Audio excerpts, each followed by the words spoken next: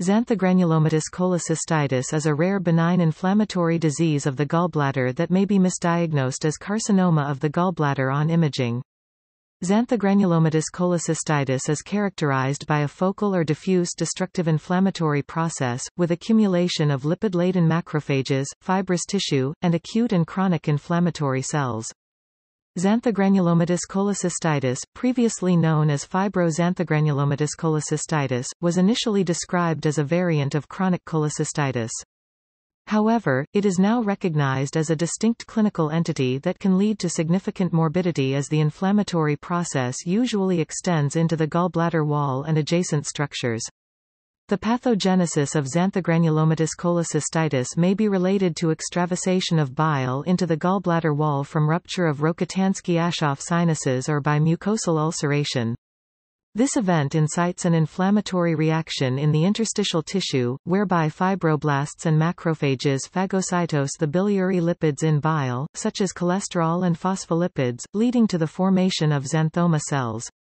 Presenting symptoms in patients with xanthogranulomatous cholecystitis include acute onset of right upper quadrant abdominal pain 85%, nausea 26%, and vomiting 22%. On physical examination, a positive Murphy's sign is present in approximately 53% of patients, and can mimic acute cholecystitis. Other patients may have more chronic symptoms, including weight loss 9% and anorexia 18%. A right hypochondrial mass is palpable in approximately 10% of patients, mimicking carcinoma of the gallbladder.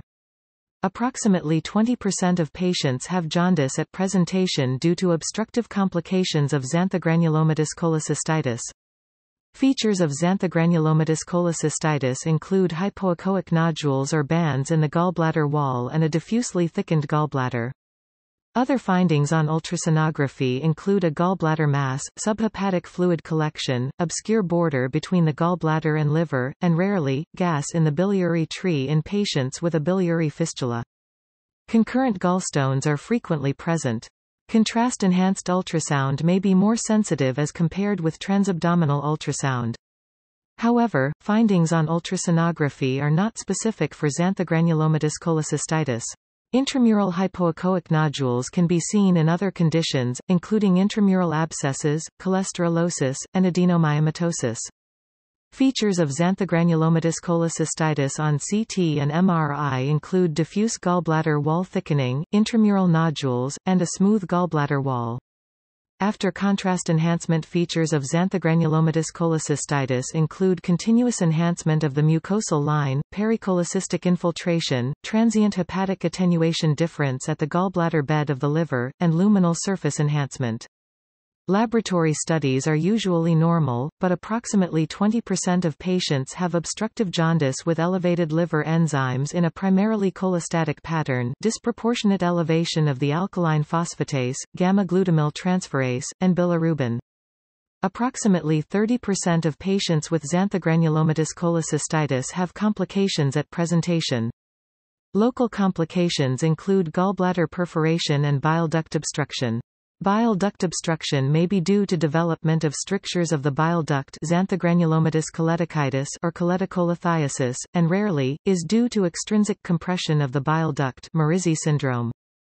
Prolonged cystic duct obstruction and gallbladder distension under pressure during the acute inflammatory phase can lead to extension of the xanthogranulomatous inflammation beyond the gallbladder with formation of hepatic abscesses and fistulas into adjacent structures, such as the liver, duodenum, stomach, colon, and skin. Xanthogranulomatous cholecystitis may be confused for gallbladder cancer in its clinical presentation and radiographic appearance. Histopathological evaluation of the gallbladder usually facilitates differentiation of these disorders, although rarely the two can occur together. The clinical presentation of xanthogranulomatous cholecystitis can be similar to that of acute cholecystitis, however, the imaging findings are distinct. The diagnosis of xanthogranulomatous cholecystitis is often made incidentally on histological examination of the resected gallbladder in a patient with suspected acute cholecystitis. However, a diagnosis of xanthogranulomatous cholecystitis should also be considered in the following clinical scenarios. right upper quadrant mass and/or pneumobilia suggestive of an enterobiliary fistula on abdominal imaging. In such cases, we perform a magnetic resonance imaging, magnetic resonance cholangiopancreatography to delineate the biliary tree prior to surgery. In patients undergoing cholecystectomy, a markedly thick-walled gallbladder with extensive, dense, fibrous adhesions to neighboring structures should raise the suspicion for xanthogranulomatous cholecystitis. Intraoperative findings cannot reliably differentiate between gallbladder cancer and xanthogranulomatous cholecystitis. On gross examination, the gallbladder is thickened and the serosa is covered with dense fibrous adhesions. The mucosal surface may be ulcerated and cross-sections through the wall reveal xanthogranulomatous foci, which appear as yellow nodules or plaques.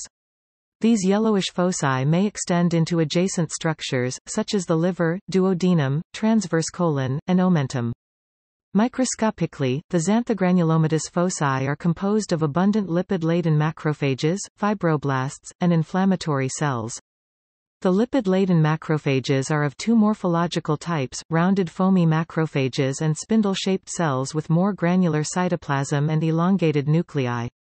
Other findings include the presence of cholesterol clefts, lipid droplets, hemosiderin deposits, and extravasated bile. The only definitive treatment for xanthogranulomatous cholecystitis is cholecystectomy. Due to the inflammatory and invasive nature of xanthogranulomatous cholecystitis, complete resection of the xanthogranulomatous tissue adjacent to the gallbladder should be attempted, even if this includes resection into the hepatic bed. In most patients requiring surgery for xanthogranulomatous cholecystitis, open cholecystectomy is required due to dense fibrosis and extensive local inflammation. Laparoscopic cholecystectomy may be attempted, but conversion to open surgery is often required. When the hepatocystic triangle has been obscured by the inflammatory process, subtotal cholecystectomy is an option to avoid major complications, as long as gallbladder cancer has been excluded by intraoperative frozen section.